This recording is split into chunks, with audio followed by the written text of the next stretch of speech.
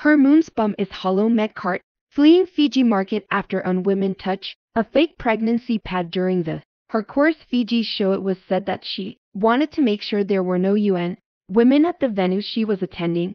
Then at one event, she insisted on leaving quickly when she saw UN women there. Meghan Markle reportedly turned and hissed at a staff member in a row during a Fiji market tour, leaving the employee in tears.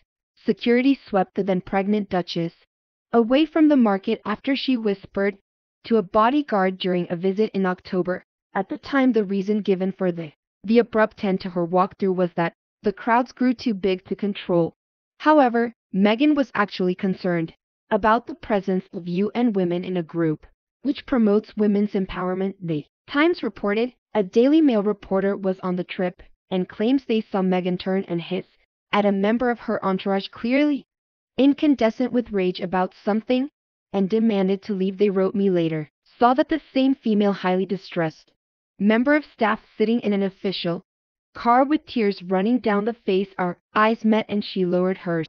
Humiliation etched across her face. At the time, I was unable to document anything as I couldn't conclusively link the two incidents together despite my suspicions. I've subsequently found out from other sources that my instincts were right. It comes as Meghan is facing allegations of bullying staff made by one of her closest advisors during time at Kensington Palace. She was mad because she'd wanted the UN women to make her an ambassador and she got some lesser titles, so when she saw them at the market she flounced out only 8 minutes into the visit, leaving people who'd been waiting to meet her hanging. So rude.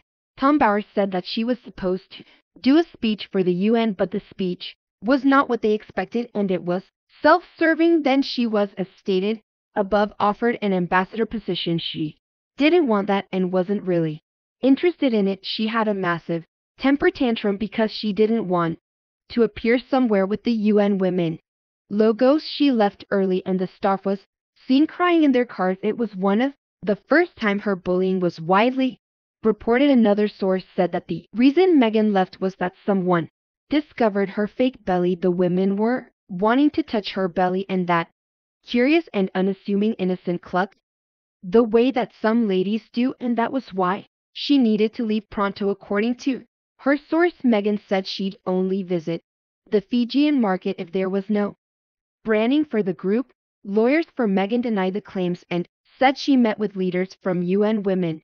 Later during the visit, she'd worked with UN women in the past.